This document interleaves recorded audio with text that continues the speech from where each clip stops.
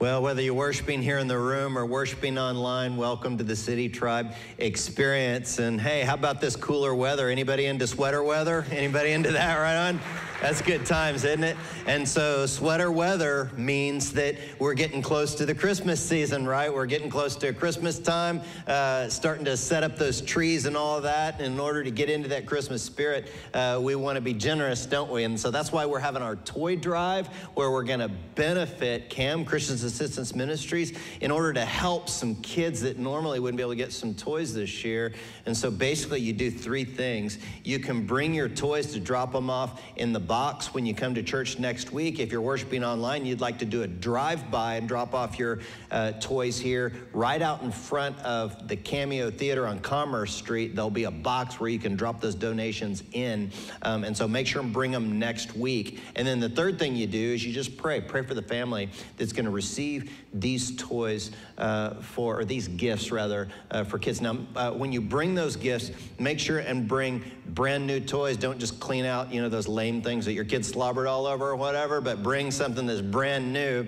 And as you look at the list of stuff on our website to bring, we're targeting kids that are 11 to 18-year-olds, okay? So make sure and keep that in mind, and you can go to our website for suggested gift ideas to see the best things to purchase for those toy gifts. Now, Christmas Eve services, I want to make sure I'm clear about how that's going to go down this year. Every Christmas Eve, we have all these services, and you guys pile in and everything. But this year, the only ones that you can make reservations to come to are the 5 and 7 o'clock. So there'll be a 5 p.m., 7 p.m. service on Christmas Eve. We'll stream both those times, and you can come in person if you make a reservation for both those times. And then we'll only stream at the 11 p.m. service. So don't come to the Cameo at 11 p.m., but you can stream it from your homes. And one of the special things about our Christmas Eve services is that we have baptisms, right? Baptisms. And so if you believed in Jesus and you've not taken the first step of obedience in order to be baptized, that's something that you'll want to do this year. And some of you have waited long enough. It's time. Baptism is kind of like this. It's kind of like when ladies, have you ever dated a guy and you're like officially dating, right? You're like boyfriend, girlfriend, official, and then he introduces you to someone at a party. It's like, this is my lady friend. And ladies, you know how you feel about that, right? It's like, no, I'm not your lady friend. I'm your girlfriend, right? We're like official, okay? So don't be pulling that. And some of you have believed in Jesus, but you're treating Jesus like your lady friend. Jesus is not your homeboy. He's not your lady friend. He's your Lord. And when he's your Lord, you obey him, see? And so the first step of obedience when we begin to follow Jesus is to be baptized. Make sure and get signed up at citytribe.church/baptism. Now, for our teaching today, I've invited one of my friends to come and teach us today in our Emotional Gauges series regarding relationships. And this friend is pastor at Metanoia Church right here in San Antonio. His name is Jubal Garcia. And we got to be friends just in recent years. And it was an immediate connection, what I call kinship, where we just relate. I love him because he has a heart for Jesus, like a real, sincere heart for the Lord. He loves the church. He loves our church, and you'll see that. And we enjoy hanging out together. We'll go on bike rides, or we'll go eat really good food and enjoy our time together. Sometimes we like to go to this place, Mangonado King, great, little drinks there. In fact, we're thinking about getting matching sweaters and a tandem bike, but would you guys online, if you're watching online, give some love in the comments, and those of you that are in the room, would you give a rowdy and warm City Tribe welcome to my dear friend, Jubal Garcia.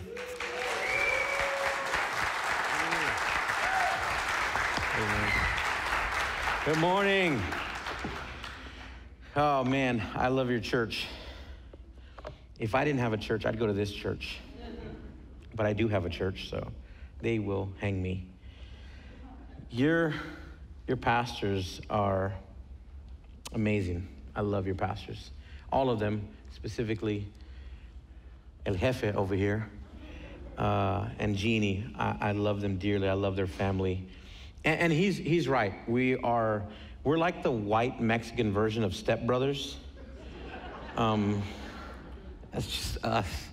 But I love your church. I love your worship team, your production team. Your church is just amazing. I always tell people, if metanoia isn't your cup of tea, go to City Tribe.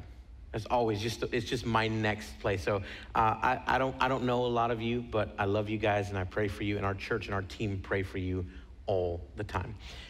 So they gave me a session today with you guys. I'm really excited. We don't have a lot of time, but I have a lot to cover, so we got to jump right on it. But before we start, I'd like to pray with you and ask the Lord to just help us not only just learn stuff, but to get it into our spirit, right? We don't just want head knowledge. We want it to get into our spirit. So just right there where you're at, will you pray with me? Lord, thank you for this opportunity we have with our City Tribe family. Thank you that I have the privilege and the honor to be with them today. We thank you for this church and this team and everything they're doing, not only for this city, but for the world. Today, Holy Spirit, I ask that you would be with us and that you would just illuminate our soul today. God, as we unpack everything you want to teach us, I pray that it would go beyond our head and into our heart. Lord, your word says that you don't want us to be just hearers of the word. You want us to be doers of the word. And so today, we make a conscious decision to be doers of your word. We love you, Jesus. In your name we pray. Amen and amen. So, you guys are on a series on check your emotional gauges, and today we're going to talk about relationships, okay, and how and about relational peace. So I want to tell you a quick story, and then we'll jump right in it. So I read a story years ago about this beautiful woman who was invited to this fundraiser in New York, right? So she goes to this fundraiser, and the table that she's sitting at is with a lot of prestigious people. One in particular happens to be this very prominent lawyer. And so she sits with them, they're having drinks, they're having a good time, enjoying each other's company. And halfway through the night, the lawyer leans over and whispers in her ear and asks her if she would spend the night with him for $10,000. She kind of chuckles and laughs and kind of blushes and then says, well, I guess so. And as the night continues, they're having a few more drinks and enjoying their fellowship. And he leans over and he says, well, would you go to bed with me for $1,000?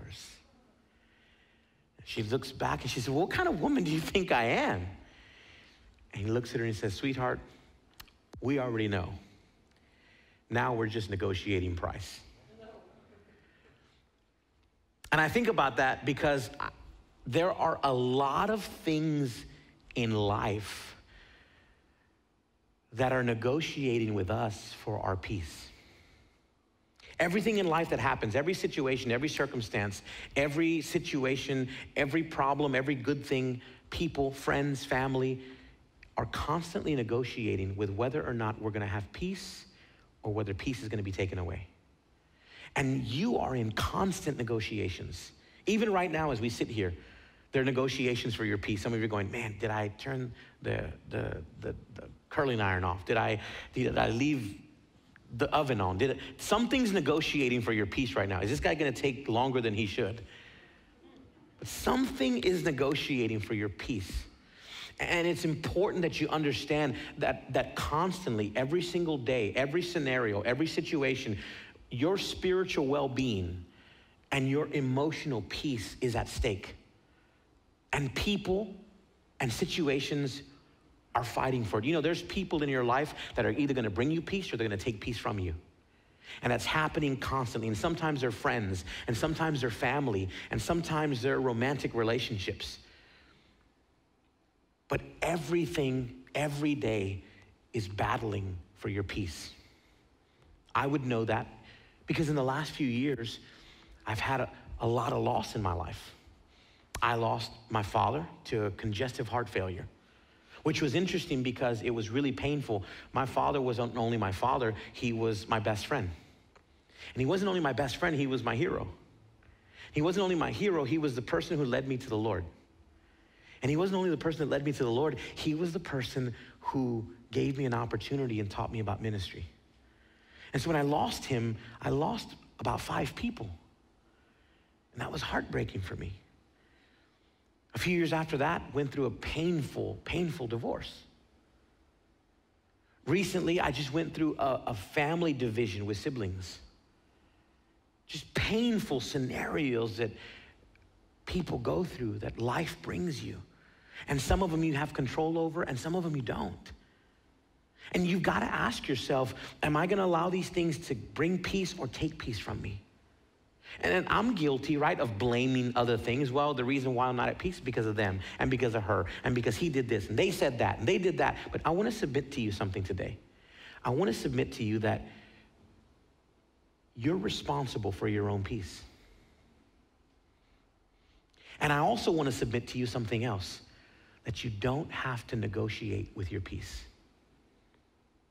And so I know every week you guys have a transforming declaration. Here's the transforming declaration for today. Ready? My peace is not negotiable. My peace is not negotiable. You're gonna have to make a decision that you're not gonna give people power whether or not you're gonna live in peace. It's a decision you have to make. Now, you might go, well, how did I do that? Well, because God has given you what's called a free will. Actually, the theological term for that is volition. It means you have the power to choose. And so you and I are responsible for our own peace. And so as we're talking about relationships today, I want to start with a question today.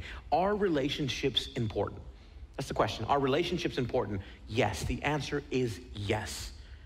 You know that relationships existed before human beings existed. Think about that. Relationships existed before human beings existed.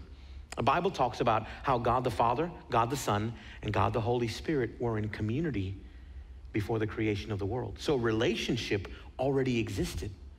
Then humans come along and God says, let's make them in our image. Part of the human DNA that comes from God is the need for relationships, the desire for relationships. That's why breakups are so bad. You know, when you break up and it's painful?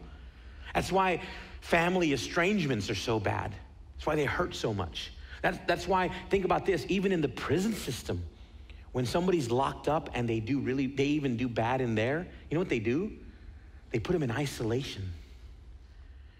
Think about that. They put them, one of the worst punishments you can do to someone in prison is put them in isolation, put them alone.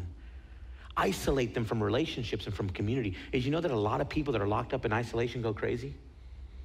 They go crazy because we're built, it's in our DNA to want relationships. So remember the transforming declaration today. My peace is not negotiable. We're gonna talk about two different kinds of relationships today, friendships and family, okay? Friendships and family. Let's start with friendships, okay? Let me give you some few things on friendships. Number one, let's start with healthy friendships. Healthy friendships encourage and build you up. That's part of having a healthy friendship. So start doing some inventory right now about your friendships, right? Because healthy friendships encourage and build you up, okay? Two things, they encourage you and they build you up. Scripture says this in 1 Thessalonians chapter 5. So continue encouraging one another, there it is, and building each other up just like you're already doing. There's two things that are important about a healthy friendship. It encourages you and it builds you up. Now, when we say encouraging, we're not just talking about saying yes to everything you do, right? Encouraging, like just say yes, just agree with me. No, because sometimes encouragement comes in the form of confrontation. Sometimes encouragement comes in the form of going, hey, you know what? I know I'm your friend and I know you're upset, but you were wrong in what you told that person. And I need to encourage you to go ask for forgiveness. Like, I'm gonna really strongly encourage you. And that's huge because sometimes we think of encouragement as just agree with everything because you're my friend. And real encouragement, godly encouragement sometimes includes confrontation where it says, you know what, I love you, you're my friend, we're gonna be friends after this, but what you did was wrong. That wasn't good. And so we've gotta make sure that our friendships are always encouraging us and building us up. Here's another one. Healthy friendships yield high interest. Healthy friendships yield high interest. In other words, when you have a good, healthy friendship, your return on investment is gonna be high. It's gonna be healthy. And then look at in Ecclesiastes 4:9, it says this, 2 people are better than one because together they have good reward for their hard work. In other words, when you have two people that work hard, and we can put this in the context of friendship, it's gonna return healthy rewards. And I can say that about your pastor. You know that my friendship with your pastor has yielded high rewards for me. I don't know about him. Maybe he hasn't gotten as high as return because of me, but I know I've gotten a good return on investment with your pastor. And in my friendship with him, we laughed, we've cried. He's called me out on certain things. He's challenged me on certain things. And I can look back at my friendship with him and testify and say, you know what? My friendship with your pastor has yielded high interest in my life. It's been good for me. I'm a better man because of my friendship with him. And that's the kind of friendship you gotta look for. You gotta make sure that your friendships are bringing back a healthy return on investment. Here's another thing. Healthy friendships help you in times of trouble. Healthy friendships help you in times of trouble. Now, let me say something very clearly. It doesn't say friendships should get you in trouble. Okay? Because some of us have friendships that get us in trouble. No, healthy friendships help you in times of trouble. Ecclesiastes 4:10 says this: if one falls, the other pulls him up. But if a man falls when he's alone, he's in trouble. And so you've got to make sure that the friendships that you're watering and the friendships that you're nurturing don't get you in trouble, but help you in times of trouble. So we're talking about healthy friendships, right? But obviously if there's healthy friendships, then there's also toxic friendships, right? And so it's important that we as followers of Jesus learn to discern which friendships are healthy and which friendships are toxic. Because the healthy ones you've got to pull to, the toxic ones you got to pull away from. But okay, so we say we've got to learn to discern between healthy friendships and toxic friendship. The word discern, what does that mean? Discernment is simple. It's a kind of like a churchy word, discern. You got to be discerning. But all it means is you've got to be able to listen to the Holy Spirit when he speaks to you and goes, this one probably isn't good for you. Right? The cultural word that we use for it is not discernment. You know what the cultural word is? Vibe. You know what, I met this guy, man, I just got this vibe. It just wasn't good. Well, that's technically, biblically discernment. We use different words. Vibe is the millennial term for discernment, okay? The biblical term is discernment, just to be able to listen to the Holy Spirit when he says, not this one. This is not good. And they may not be bad people. They're just not good for you. And that's the important thing. Healthy friendships, toxic friendships. How do I discern that? Why is it important to be able to discern the toxic friendships? Because 1 Corinthians 15 says this: don't be fooled. Bad friends will ruin good habits. You know what the scripture says? There's a power of influence that toxic people have on us. Now, you may go, yeah, I've heard that somewhere. You have heard it somewhere, especially if you're Mexican. We've heard that verse all our lives growing up. We just didn't know it was the Apostle Paul. All of our grandmas and abuelitas always said, dime con quién andas y te diré quién eres. I hate to break it to you, but your grandmother didn't invent that phrase. The Apostle Paul invented that phrase. In English, they say it a different way. They say, tell me who your friends are, and I'll tell you where you're going. What is this talking about? The power of influence, right? And this is why it's so important to be able to discern healthy and toxic, because who you associate with gives direction to your life. And so let me give you some encouragement on some unhealthy friendships, okay? First of all, get rid of toxic friendships. Get rid of them. Get rid of them. Well, how do you define a toxic friendship? Well, narcissistic. People that are in love with themselves. Get rid of people like that in your life. Okay, what do we mean by that? These are people that hoard the conversation. You ever had a friend that all they did was just control the whole conversation? You couldn't get a word in. You couldn't say anything, right? Or they're conversation interrupters. You finally get a break in the conversation, and you're like, oh yeah, by the way, no, wait, let me say.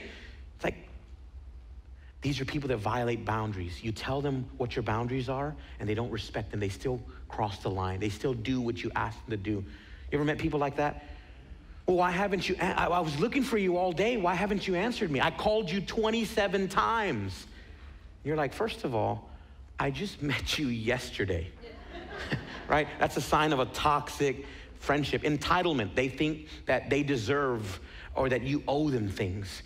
False image, you can never win in the relationship. If you had a good day at work, they had a better day at work. If you got a promotion, they've had that promotion before. If you got a bonus, they've made more on their bonus. They're always pushing out a false image that they're better than you.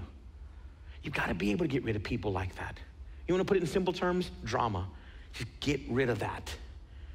You got to get rid of the, why? Why is that important? Proverbs 18 tells us, destructive people produce conflict. If you have friendships that are conflicting in your soul, it's gonna cause destruction in your life. And remember the transforming declaration, my peace is not negotiable. I'd rather get rid of someone toxic and keep my peace than to lose my peace and keep someone toxic. Here's another word of encouragement for friendships. Set boundaries in your friendships. Set boundaries. Put some boundaries there. Say, look, these are just lines nobody crosses with me. These are things that I just don't allow. It's just the way I am. Matthew 5 says it. Let your yes be yes and your no be no. There's nothing wrong with boundaries. There's nothing wrong with telling people, I don't allow people to cross these lines with me.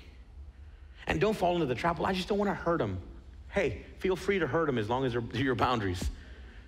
Well, it hurts me that I can't call you 27 times. You're just gonna have to deal with that hurt. Because I don't allow these things. There's certain things I don't allow. You've got to be able to build boundaries in friendships. The fact that someone doesn't want a boundary tells you that they're toxic. Because genuine friendship will respect your boundaries. Genuine friendships will support your boundaries because they understand that that's healthy for you. Be careful, set boundaries, and be very careful also about people that always talk about other people. You ever had friends like that? That every time you sit with them, all they do is talk bad about people? Oh, guess what about this girl at work? Remember that girl at work I told you about? Oh my God, guess what she did today? Oh, guess what happened? I went to, get rid of people like that. You don't need people like that in your life. Look, Leviticus says it this way. You must not go around spreading false stories against other people. Simple. Just get away from toxic conversation. And let me give you another word of encouragement, okay? Some of you are struggling, maybe emotionally, you're going through some depression or some stress in your life, and sometimes it has to do with the people you're associating with. Sometimes the friends you have are the ones that are putting all that pressure on you. So here's the word of encouragement, okay? Before you diagnose yourself with depression or low self-esteem, just make sure you're not surrounded by toxic people. It may be all those toxic friendships around you that are causing all that stress. You know that I started doing some inventory about 1.5 years ago, and just by cutting out certain people, my peace began to increase. I didn't do anything different. Like I didn't go like gluten-free or I didn't like lower my carb intake. It was just like, it wasn't like that. There was, didn't purchase alkaline water and it was like, wow, I feel great. I just cut certain people off. And just that move right there was like, I could breathe again. And so it's so important that you realize that. Here's one more thing. Find a godly mentor. Find a godly mentor. In other words, find a godly coach, someone that'll help you walk this journey, someone that'll encourage you, someone that'll build you up, someone that'll coach you on your walk with Jesus. Let me tell you why this is important. Did you know that humans, think about this, humans can't walk a straight line without a point of reference? If you and I don't have a point of reference, we can't walk a straight line. As a matter of fact, if you blindfold a human being, studies show that at some point they'll just start walking in circles without knowing it. Now think about this. If we can't walk a straight line physically without help, then imagine what kind of line we're gonna walk if we don't have any spiritual help. Maybe that's why mentors are so important, because some of us feel like we've been walking in circles in our walk with Jesus, And here's the reason why. You don't have any point of reference. You don't have anyone to coach you, anyone to encourage you, anyone to show you the way. That's why mentors are so important. Let me tell you a really cool statement that I heard from Pastor Darius Daniel say. He said this. He said, mentors allow you to go to school at the expense of someone else's tuition. Think about that. Mentors allow you to go to school at the expense of someone else's tuition. You know what mentors do? They let you glean off their experience. They can tell you which way not to go because they've been there before. My father used to say it this way, son, a wise man will learn from his mistakes. A wiser man will learn from someone else's mistakes, right? That's what mentorship does. Right? That's what meant. I heard a story one time about a young man who walked into a hotel restaurant and he saw one of his heroes, which was a famous businessman, eating in the restaurant. And he snuck in there and he said, man, I got to make my way just to say hi to him. And so he snuck his way through the tables, and this businessman was having a luncheon, and he got to the side of the table and he was like, hey, I just want to meet you. My name's so-and-so. You're my hero. I look up to you. I've read all your books. He said, can I just ask you one question?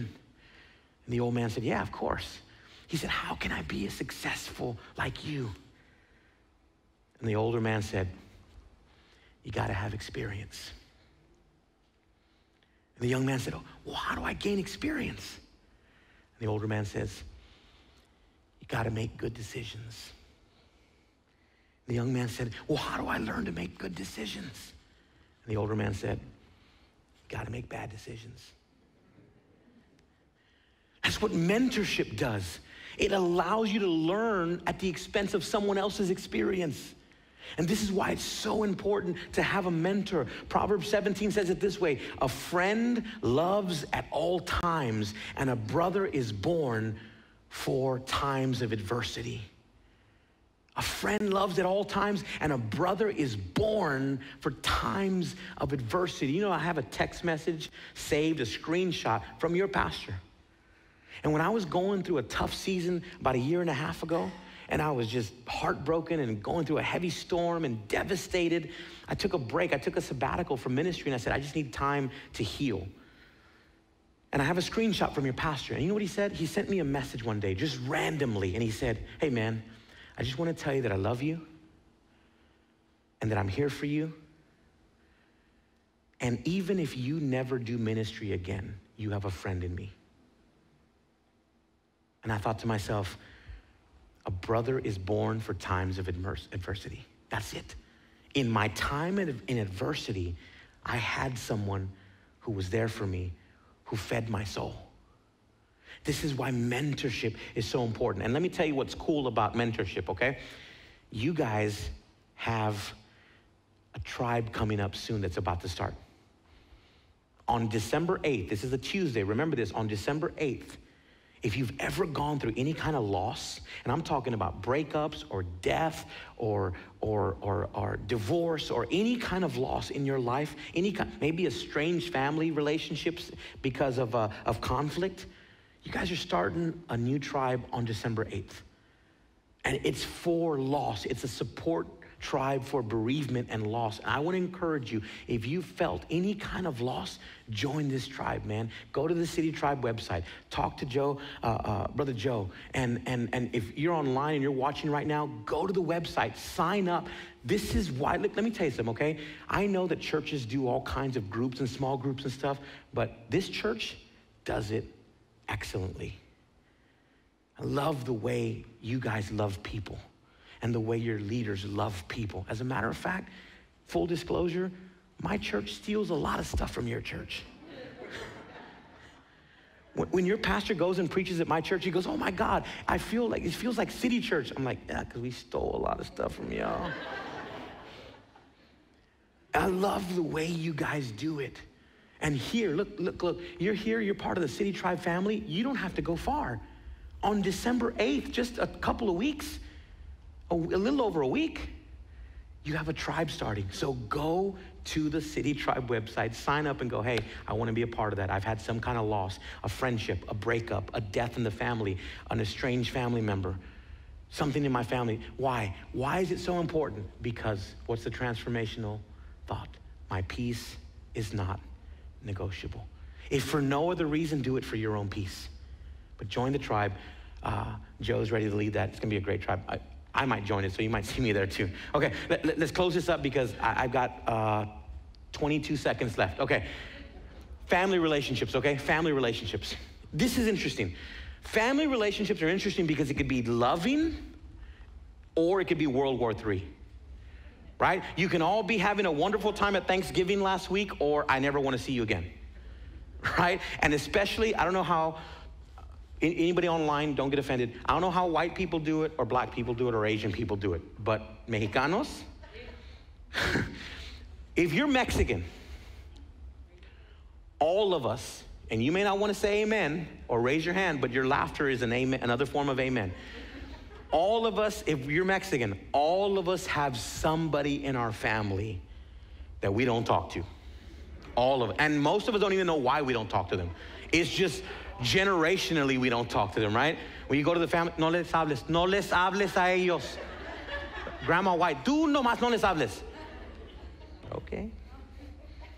Sorry, I can't talk to you. It's like, why do we not talk to that cousin? Because we don't. We just don't talk to them. Let me say something about families, okay, real quick. For those of you that are trying to like raise the best family you can, and I applaud you, and you're just, I don't want my family to be like how I grew up, and I want my kids. Let me give you just some encouragement.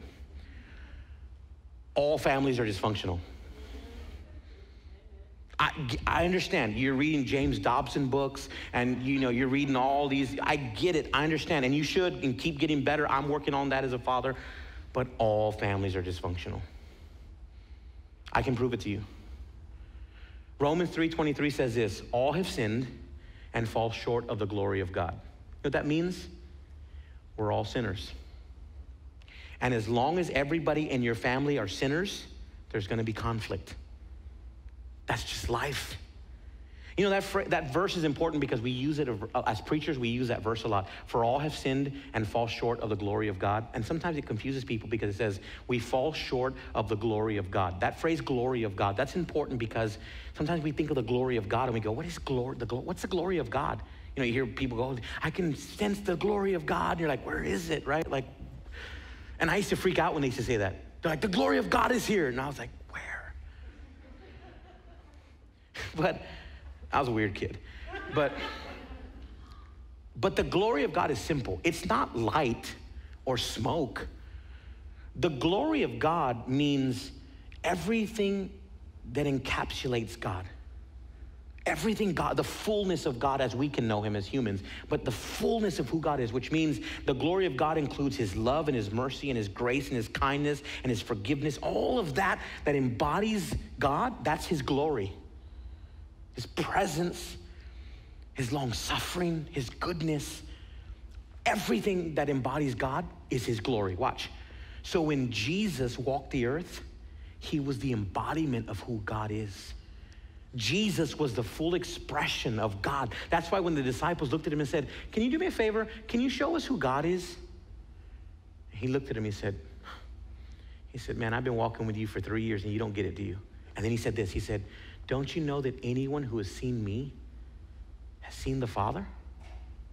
What he was saying was, everything you want to know about God, that's me. I've embodied it. So Jesus is the glory of God. You want to know how God loves? Look at Jesus. You want to know how God treats his family? Look at Jesus. How God talks? Read the Gospels. You want to know how God treats his enemies? Look at Jesus in the Gospels. You want to know how he reacts to a slander and betrayal and ridicule and mistreatment? Look at the Gospels. Everything you see Jesus do is the full embodiment of who God is. So when we say we all fall short of the glory of God, and Jesus is the fullness of the glory of God, you can actually say, for all have sinned and fall short of being like Jesus. We all fall short of being like Jesus. So as long as we're all gonna fall short of being like Jesus, families are gonna be imperfect. It's part of life.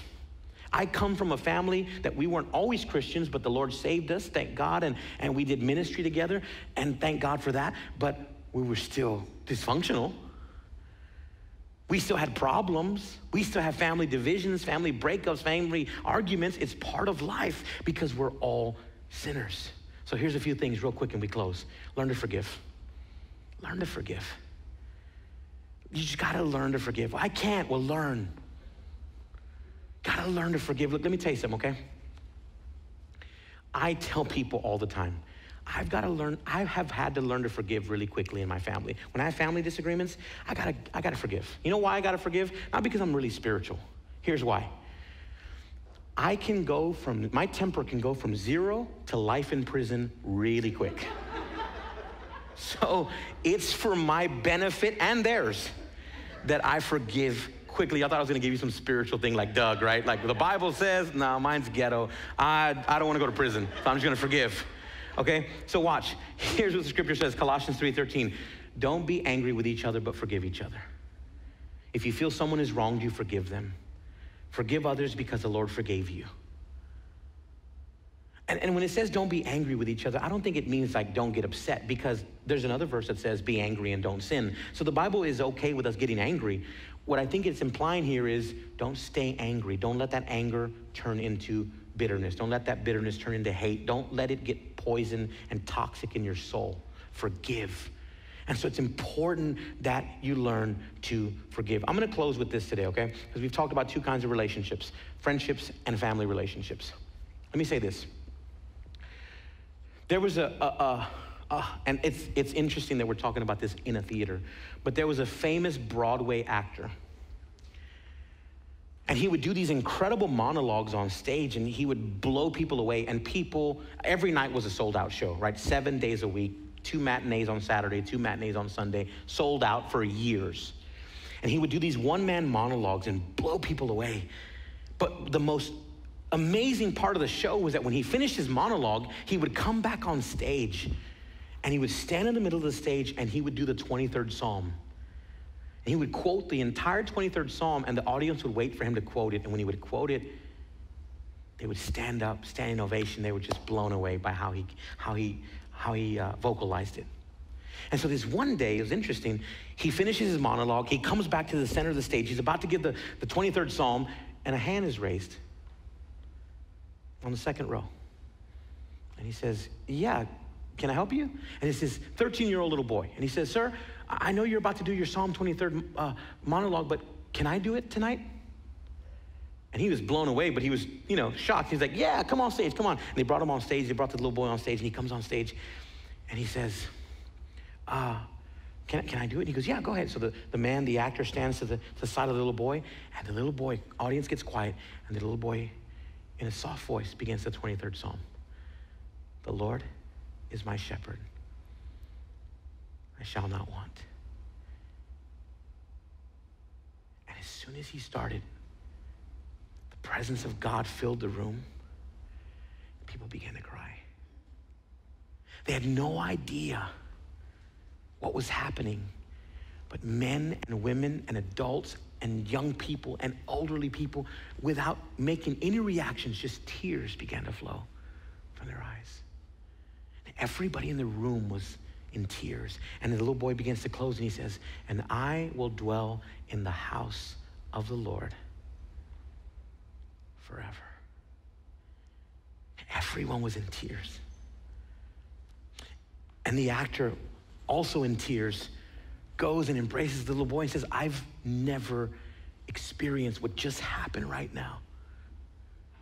He says, what happened? What just happened? Everybody's quiet. And the actor said, I've done this every night for years, and I've never gotten this reaction. What happened? And the little 13-year-old boy looked at him and said, well, sir, here's the difference. He said, you know the psalm, but I know the shepherd. And that's what I'm trying to get to today. If you want to have any healthy relationship with any person, it all starts by having a healthy relationship with God. That's where it starts. That's the starting point for a healthy relationship. You want a healthy relationship with your friends? It starts with a healthy relationship with God. You want a healthy relationship with your family? It starts with your healthy relationship with God. And so today, as we close, for those of you that are here, and thank you for your time, and those of you watching online, I want to say this. I want to end today by giving any one of you or all of you, whether you've done it or not, to start today having a healthy relationship with God. Because nothing else matters if you don't start there. The best healthy relationship to begin with is with God. From there, everything else comes next. And so at my church at Metanoia, we say it's as easy as ABC. Really simple. ABC. Remember those letters. A, all you have to do is admit. Admit that you're a sinner and that you don't have it all together. Or maybe you admit it and go, you know what? Actually, my life is pretty good. But you can admit that in your soul, there's something missing. You know, deep down inside, man, there's a void there. Just admit it. That's all you have to do. B is believe. Believe that God sent his son Jesus to die on a cross for your sins, that he took your place, that his blood on the cross paid your sin debt, and that he rose from the dead to give you a brand new life. That's B. And C, just confess. Confess him as Lord. Just say, Lord, you know what? I'm going to trust you today. I'm going to give you my life. I'm going to start my first healthy relationship I'm going to start with is going to be with you. And I'm going to trust you, and I'm going to give you my life right now. So A, B, and C. A, admit. B, believe. C, confess. And so right now as we close, I want to pray with you.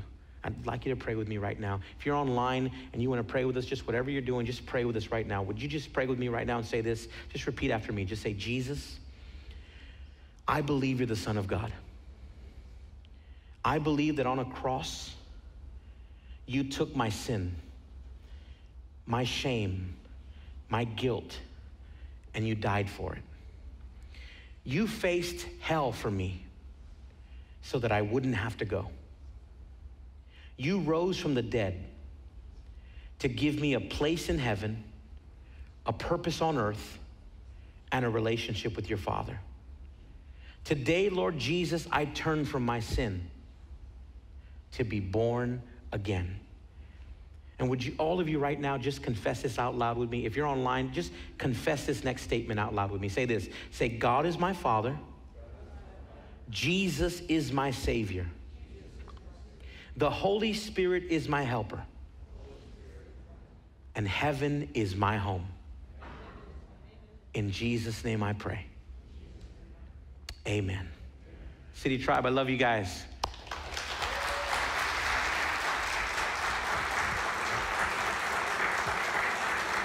Hey, man, anybody in this room or online get blessed today by hearing Pastor Jubal share with us? Wasn't that fantastic? Yeah. And you know, one of the things that I love about Jubal is he's one of the most generous people I've ever met. And we're trying to build that, right? Like Paul says, grow in this grace of giving. We want to be a generous people. That's why we're doing the toy drive this year. That's why we'd set up our benevolence fund. We're paying bills for people who are struggling financially during the crisis. And so this is also why we regularly teach what the Bible teaches, and that is we regularly bring a first fruit tithe at the local storehouse, the church. We want to be a generous people. And this last week, I got an email that I'll not soon forget, and I want to read it to you just really quickly. It's from a dear sister in our church that struggled with her health. She struggled financially, been somewhat food insecure, and another sister in our church wanted to hook her and her family up for Thanksgiving. And she talks about the sister from our church who helped her out, and she says this. She says, "Thank you for this woman who blessed my family with a wonderful, delicious Thanksgiving meal that we would not have otherwise been able to have. She and her family were so kind and thoughtful. She went beyond the food, and she supplied us with decorations and utensils. The food was delicious, and we have leftovers. Thank you, Jesus." And so our generosity is beyond the food, isn't it? And it's beyond the tithe or the offering above and beyond the tithe. We give it with love. See, that's the difference. And that's what she experienced. And that gift was given with love. That's why it was multiplied. And she had not only had enough for herself, she had enough for her family. 13 of them, and she had leftovers, because God is the God of more than enough, isn't he? And so that's the heart we want to have as we go to bring our first fruit tithe here at the local storehouse. Here's how to get that done at City Tribe if you're new with us. There are actually 4 ways to do it now. Regularly, you can donate, by mail. You can send in your offerings to the P.O. box that you'll see on our website, or on, if you're watching online, you can see it on screen right now. You can also donate online. You can text to tithe. Just text the number on screen, 74483. You text the word tribe, space the dollar amount, and press send. In addition to that, if you're here in the theater today, you can drop by the giving boxes. One's located in the lobby, one's here to my left, your right, on the door on your way out. So before you guys worship through your financial stewardship, if you're in the theater, stand with me real quick. If you're at home, you can stand as well. If you're at home, you can just kind of reach out a hand like this. If you're in the theater, you can reach out a hand. If you're next to your family members, you can put your arm around them. Don't touch anybody else, though. The Rona's going around, so be careful. But anyways, put your arms around and receive these words of benediction over you. Dear brothers and sisters, as you walk from this place, may you walk from here blessed in all your relationships. Because, see, your peace is not negotiable, brothers and sisters. You're going to walk from here in peace with your family, at peace with your spouse, at peace with your kids and all your friendships. But most of all, you're going to walk from here at peace with our good God who loves you so much. You guys have an amazing week, and we'll see you next time. Thank you, guys.